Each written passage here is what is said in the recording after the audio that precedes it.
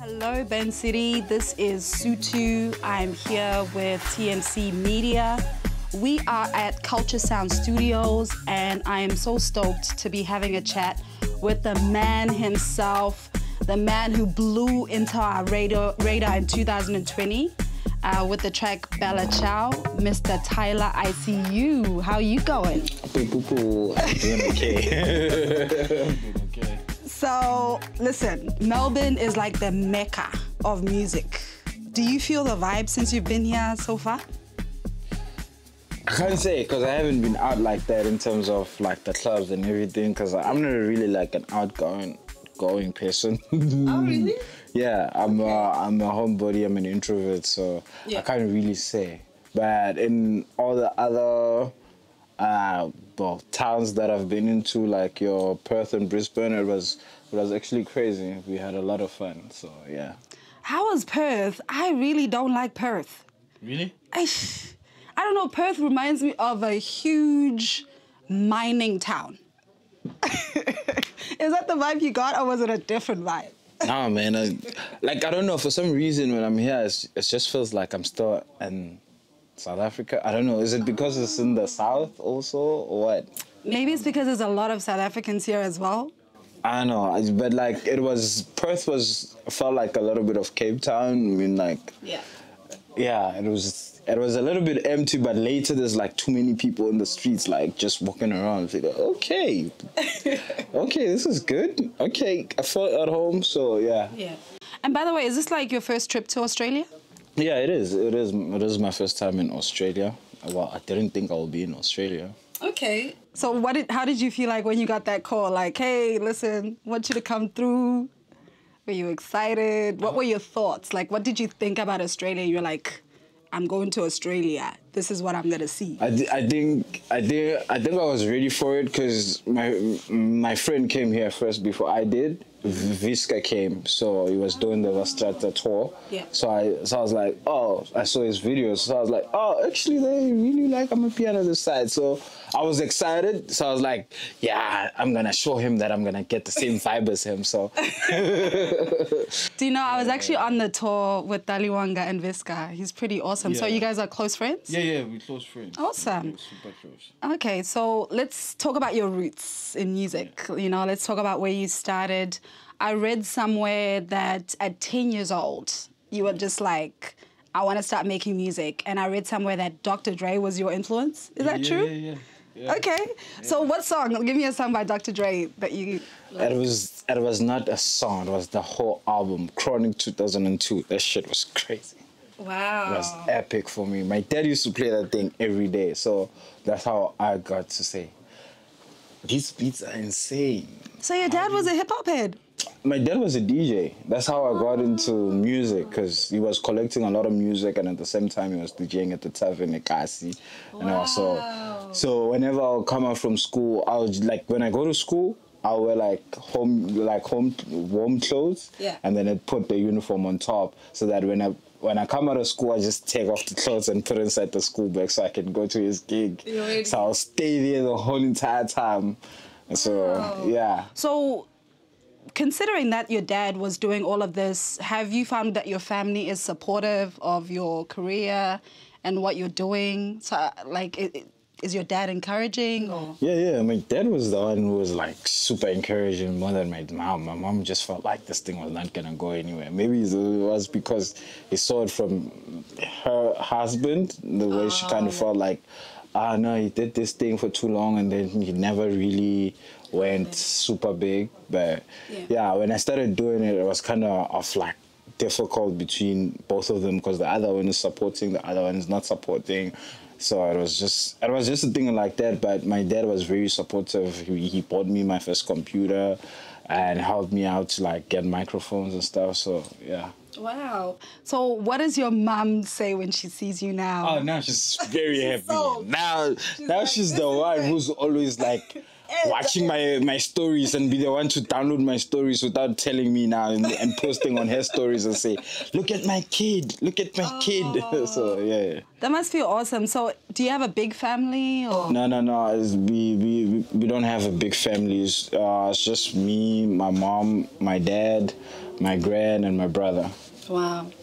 So I grew up in South Africa, believe it or not. So I grew up in Kagiso, and I know that growing up in the township, there's such a nice blend of people. You know, you've got the pantsulas, you've got the bougie people, and you've got the coconuts. You know what I mean? So, and I can say that it can be split up into different genres of music. So you've got your hip-hop, R&B lovers, you've got the kwaito lovers, and you've also got the house lovers. So growing up in Tembisa, because I read somewhere that you grew up in Tembisa, how do you think that blend of, I guess, musical culture influenced you? I mean, well, with how it is in Tembisa is like, no, especially like, well, my street is there's very all types of people, like it varies. So, like with me, like growing up, it was a little bit of touch of this, because at some point I was a dancer and I was dancing bourgeois, and then I met my other friend at school who was dancing pantola. I was into pantola, but also it was just like a whole different kinds of taste. And especially when my cousin moved right next to us, because he was listening to more hip hop and R&B, and then that's where I think I got really like more introduced into like Lil Wayne. So then Lil Wayne is like the person that pushed me to like really do music, because I was like, oh damn, this guy can rap, so it means I can rap too. So now I was there just writing lyrics, but the biggest problem we had, it was just beats, you know. So when my other cousin moved to the very same street that we stay in, it just made like a whole lot of sense, because he was producing kwaito for Anaconda and stuff. So I was like, okay, let me learn what you're doing. And then I saw what he was doing, and then I was just copying from him, but like making hip-hop music. So that's how I got into like producing more, especially into hip-hop music around that time. Okay, so you know the track Sporo? Yeah.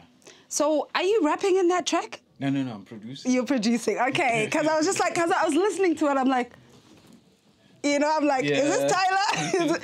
But have you put down your lyrics on a track? Like, is my research not good enough? Because I'm like, I was digging, I'm like... I did, but I never put out any of the songs. There is a snippet on TikTok though, but then it's not art. So it's just like something I was like, okay, I'm just doing it so the other person can see that I actually can sing or rap, but like singing though, so yeah. Yeah. You know what, there's something that you said in April, and I want to say it verbatim, you know, so I'm going to bring it up, and I want to ask you about what you said in April. Where is it? So in April you tweeted, everyone is asking about why I'm not doing hip-hop. My thing is people in the community of hip-hop producers are treated like shit. Yeah. So for people who, you know, don't know you personally and don't know what you meant, what do you mean? Because I think you were coming from a South African perspective, obviously. Yeah. And being South African, I actually know what you mean. But yeah, for the people who don't. I mean, in terms of South Africa, as a hip-hop producer, they only treat you nice like in the beginning when they're trying to get the beat from you. Once they get the beat from you, they don't call you for the music videos. They don't even put you as a feature of anything. They just take the beat from you, or it's either they pay you or they just get a contract to say you're gonna get your royalty money, and that's about it. You're not invited to anything. They don't mention you when they go into interviews or anything. You understand? So it was like, when I met Pori and Ricky, they're the people that influenced me to like change that. I think I helped a lot of upcoming other producers, and also the other producers that were also in the game, when I actually became the first producer being featured on hip-hop songs, you know? So that kind of like changed the whole entire thing, that now a lot of producers now, they actually know that, okay, we want to be mentioned so that their brands also grow, and also like they're able to just like be doing beats for other people. So it was a thing like that. So for me, that was like my tweet of like, I won't do it again, because of every time you have to keep fighting with the artists to say, yo, mention me, put me as a feature, you know, because like, I mean, without my beat, you wouldn't have this hit song that you have. So it was a thing of like that. So having said that, from that, which type of producer, like which genre of music producer in South Africa and even the world do you feel like is more respected? Oh, my piano is like the best. You know? Like my piano is like the super best. It's like whoever is doing something on the song is featured on the song. Yeah. It's like whatever you do, if you come in to play a saxophone and leave, we're gonna put you there. Say, J Sax, you know? Yeah. That's you there. Whatever you do, Kolani guitars. You understand? It's like whatever you do on the song, we're gonna put your name on the song.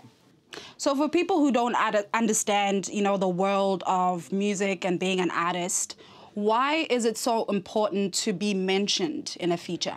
I mean, it's important in terms of growing your brand, because like you can get royalties and whatsoever, but then if you only got one chance of working with that one artist and they don't talk about you to the next artist, that means you won't get another bag. You understand? So, but like, if now they mention you on the thing and then everybody's like, okay, I'm listening to this song and I know, oh, this one was playing the guitars, so Kolani guitars, if I need guitars, I can call Kolani guitars. Or who did this beat? Oh, Tala ICU did the beat. Okay, I can call Tala ICU to do me a beat. You understand? So that thing helps everyone in the music industry grow, you know? Yeah. So yeah, that's the importance of just being mentioned on the song, being featured on the song. Yeah. One thing I notice about you is that you're very open to collaborating with people. Yeah. Why is that? I feel like there's a big enough cake for everyone.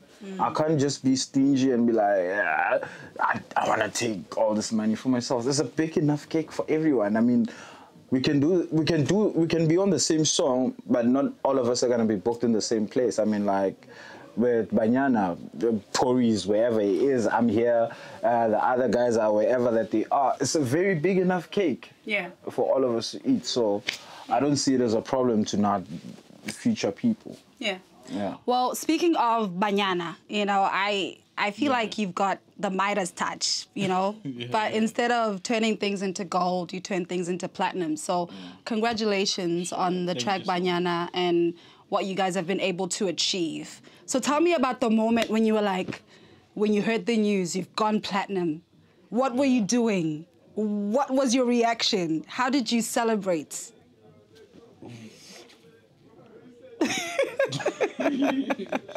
Okay, keep it PG. Keep it PG. No, it is PG, man. Okay. I don't really do a lot. I mean, What we did is like, okay, cool, we found out we were platinum. Puri said, no, let's take the studio and then we're gonna take all my cars, we're gonna go to a spin show in Rustenburg and then we can have a studio and then we can have a lot of girls there and just celebrate the whole thing. And for me, it was also a good thing because I was just coming out of a relationship at that time. So I was like, actually, I need that space. On to the next one. I need that space. Yeah. So that was like our celebration for the year, and we had a lot of fun in that whole 2 weeks. Yeah. Okay. So who did you celebrate with? Actually, I want to hear about your mom. What was your mom's reaction since she was the pessimist at first? Oh, no, my mom. My mom actually, like, she didn't really see the whole entire thing until I said, here's a bag, go build a house. And then that's where she was like, wow. Oh, damn, so you making this much money? Yeah. That's why she was like, okay, this is a big enough celebration. She was just happy about it. I think that's how we celebrated the whole entire thing. With all your success, you know, and it's obviously still building, because I think I can safely say you are a world-renowned DJ, world-renowned producer. What does that mean to that young boy, you know, that was growing up in Tembisa? You know, I think that people don't really understand how it's like growing up in a township in South Africa. Yeah. And not only are you faced with obstacles in, you know, going to school or whatever, but within your community itself, there's a lot of things that can kind of keep you back, that can hold you back, and a lot of people that can as well. So what does it mean to that young boy that started off listening to Dr. Dre at 10, watching his dad DJ, like thinking about your success? I think for me, it just means creating your own world instead of like having people's perspective be your own reality as the best way to just get out of any town or any place, to just go wherever you want to go. So it really means a lot to just be where I'm at right now, but I feel like it's still a stepping stone for me, because I think I've seen a lot of better things that a lot of better spaces that I want to be in than where I am now. So yeah. You know what? I know a lot of producers, DJs here in Melbourne that are like fangirling you. I'm telling you, they watch your videos, they watch how you do things, they watch how you drop that beat here. Yeah. So what's your creative process? How do you get into a space? Because I saw on one of your stories when, you know, you were premiering Jealousy. Yeah. You know, you had a whole bunch of people around you and stuff like that. Is that what you normally do when you make music, or is it a more solitary process and then you invite people in? In most cases, that it's much more better to have people around, because now it helps you not to focus like on one thing, because like when you're alone you get to be more in your head, because like I know I be like from like when I start and I'm alone, I'm already like in my head, like I already like, because I'm forcing to make what's in my head to come out.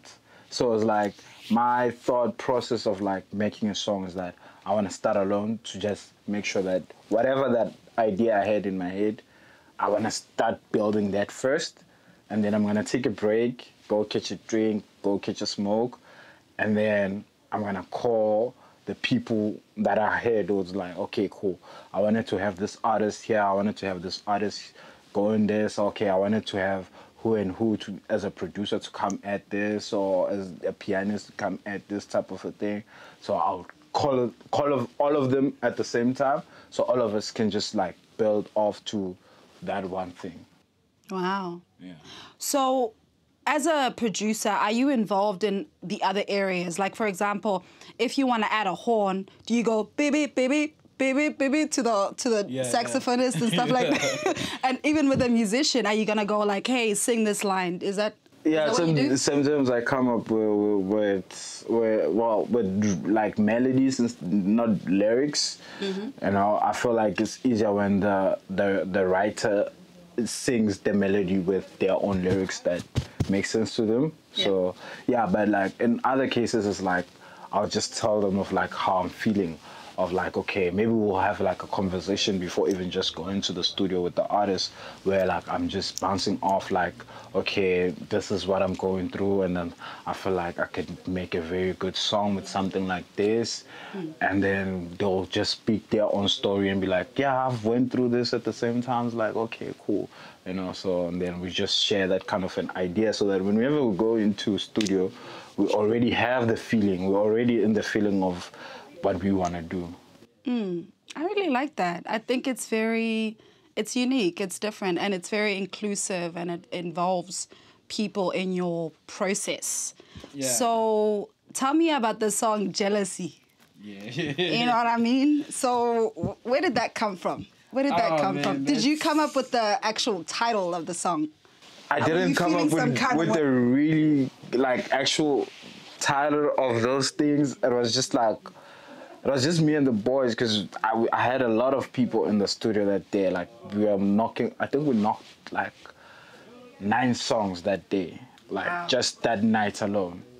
So, cause like we're just chilling in the studio and then like having conversations, smoking shisha, hardly going around, drinks going around at the same time, and just like speaking of both like our experiences and then how like we feel like other people that we, well, you know, it goes into like everyone and every step of success. Whenever like you get successful, you tend to leave some of the friends that you feel like they hold you back, that they don't have the same vision as you, and those people tend to be jealous towards you, because like they feel like, why are you leaving me behind? Don't you think I have the same vision as you? But you already like know that this person, whenever conversation we have it doesn't make sense, you know. So then they become jealous towards you, and then that was the thing. It was like, hey, I've changed, and it's not a bad thing for me, but then it's a bad thing for you because now you jealous towards, you jealous towards what I'm going through, you know. And I've worked hard for what I'm going through. So if you and I are not seeing eye to eye with the vision that I have, then we can't be friends. Wow. So another song that is so popular, like I see Black people, white people, Indian people, Aboriginal people, everyone is singing Mnike. Yeah. And the number one question that I get as a South African is he saying the N-word, Suthu? Is he saying the N-word? Is it nigger? No. So for people, I know what a nigger means, of course, but for people who don't know, can you let the masses know, what does nigger mean? Nigger means give. Give. That's what it means. It means give. Nigger.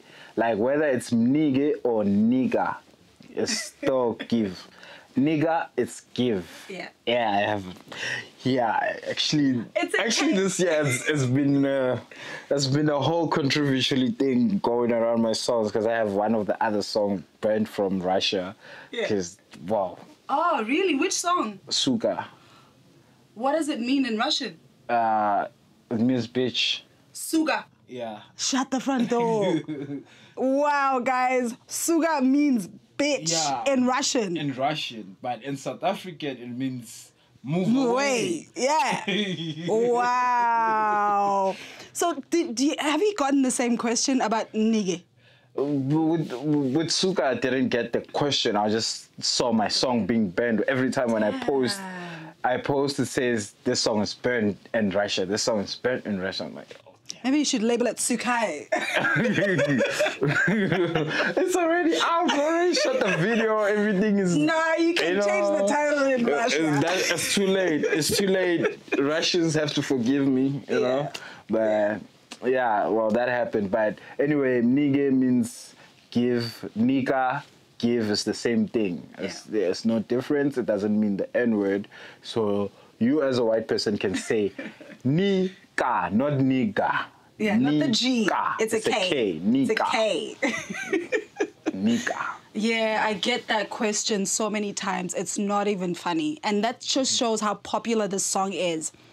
Did you see Wiz Khalifa's post and he was playing your song in the background? Yeah, I've seen the post. What did you think of that?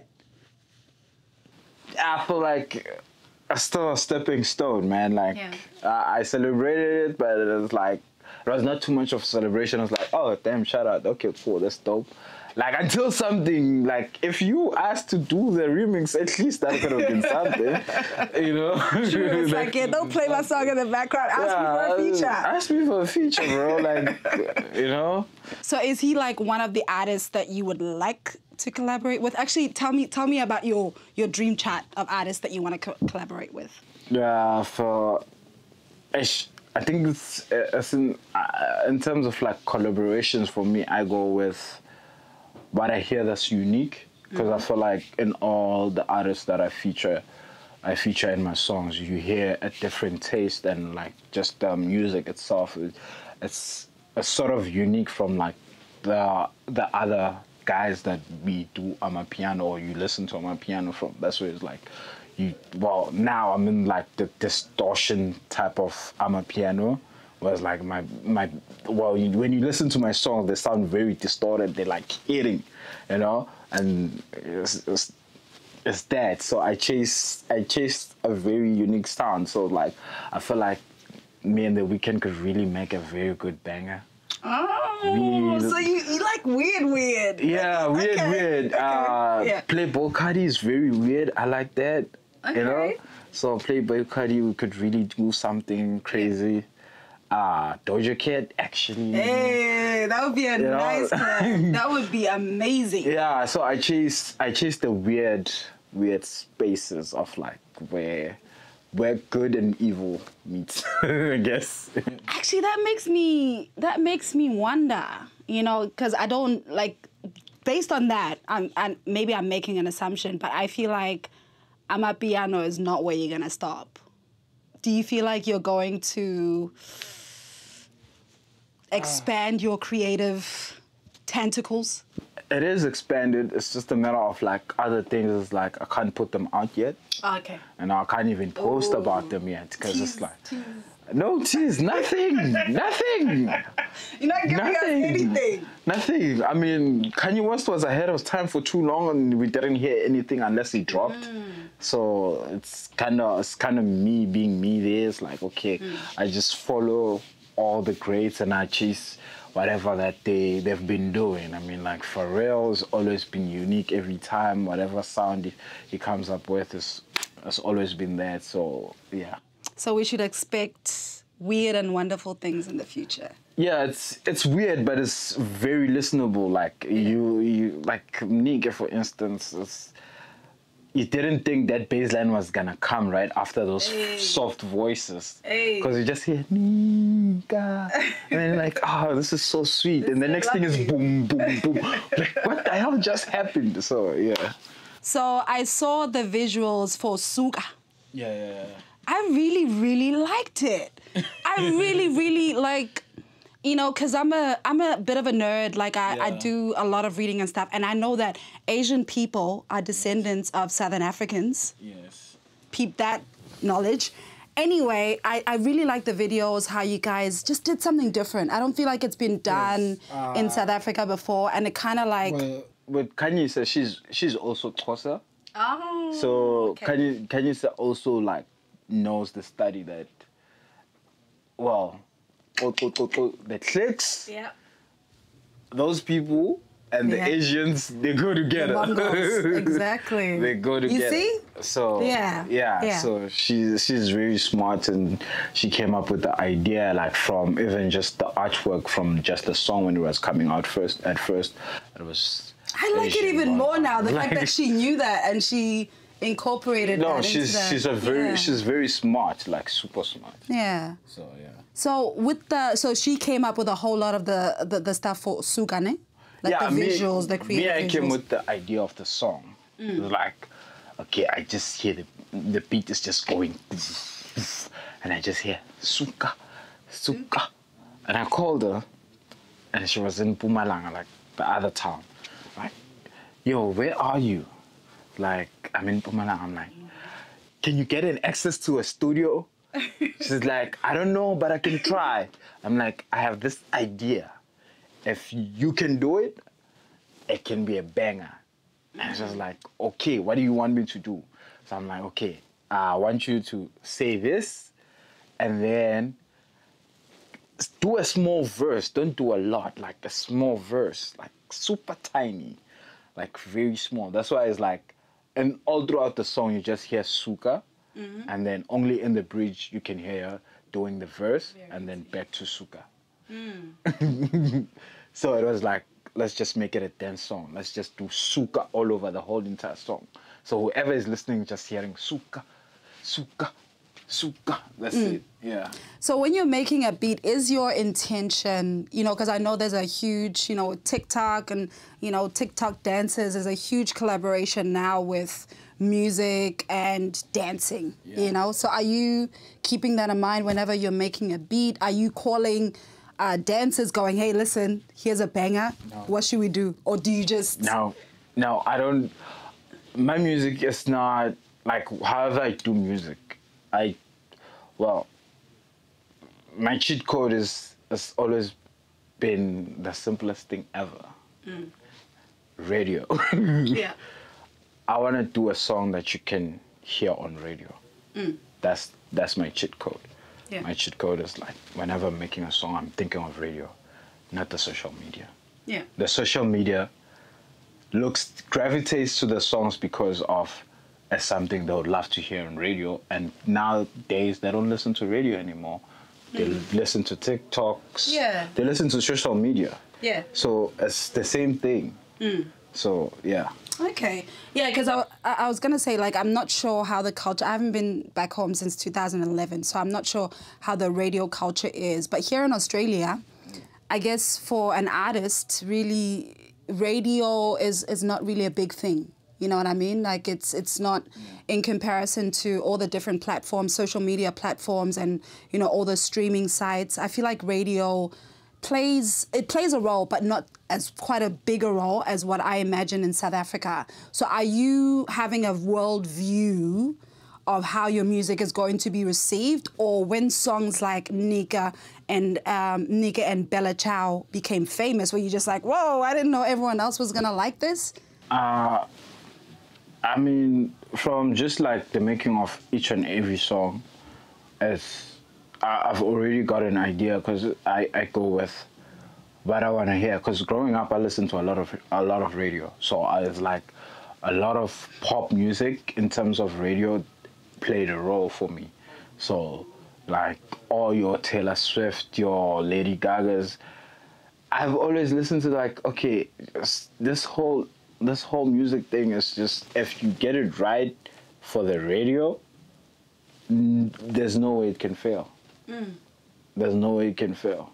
So, and all of the big songs, like, I mean, like from just studying the movies, your Get Rich or Die Trying, your Straight Outta Compton, your Notorious B.I.G., you look at when they were making Juice was made for the radio. They're like, no, do a song without you swearing, just do something for the radio. And then that's the song that really blew up, that everyone, when you start saying B.I.G., they just think of Juice instead of the other rap songs. Yeah. So it's like... That's actually very wise. That's very wise. So where do you think you're going from here? Like, what's next? What's next for the people who look up to you, admire you, and follow what you're doing? You have to stay in tune, bro. Can't you give us a bit of a teaser? Like, a smart teaser. You have to stay in tune, because yeah, we're dropping Tumel's album.